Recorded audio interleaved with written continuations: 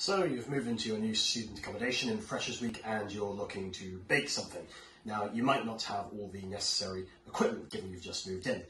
Well, have no fear, because there's a Scottish classic that you can do right now with just 3 ingredients: some flour, some butter and some caster sugar, and with very limited equipment. You won't even need any scales. Let's get started. Roll up your sleeves because it might be a bit messy.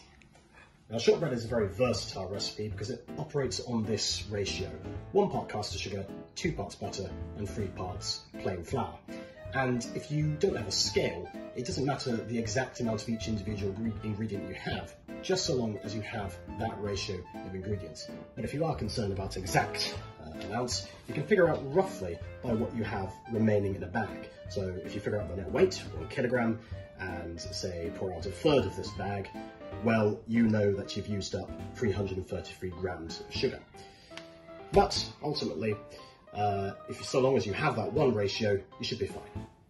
And additionally, if you want to measure the amount of butter you have, you can use these guides on the packet, and you just cut along each line how much butter you want. So if I want about 150 grams, I'll cut about here.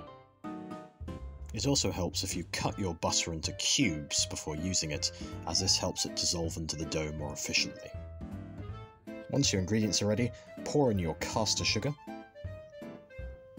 your butter, about 100 grams of it here, and finally your flour. There we go. Then knead the mixture until it forms a bread-like dough.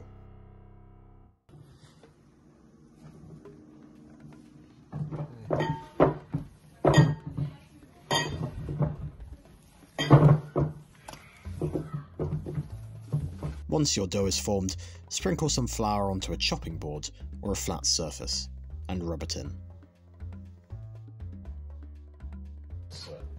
Now get your dough and roll it flat. You can use a rolling pin like this,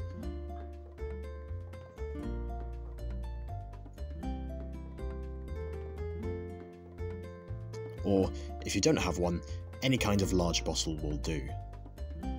Then roll it until it's about 1/2 centimetre thick.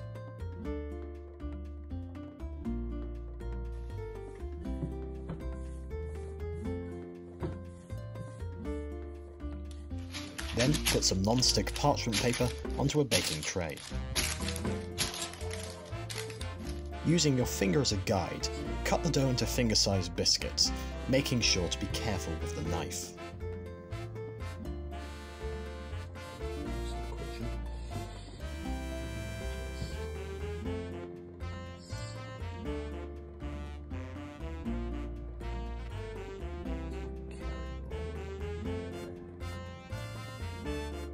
Then, once the biscuits are cut to size, take each one from the chopping board and place it on the tray, making sure they're evenly spaced out so they don't bake into each other. Then, give each biscuit an imprint with the prongs of a fork. Once you've placed all the biscuits onto the tray, sprinkle some sugar onto them. This will help glaze the biscuits when they're in the oven. Then, preheat your oven to 155 degrees centigrade fan and insert the tray, baking for about 15 to 20 minutes. After that time has elapsed, remove the tray, leave the shortbread to cool, and they should come out browned and ready to eat, perhaps with some tea.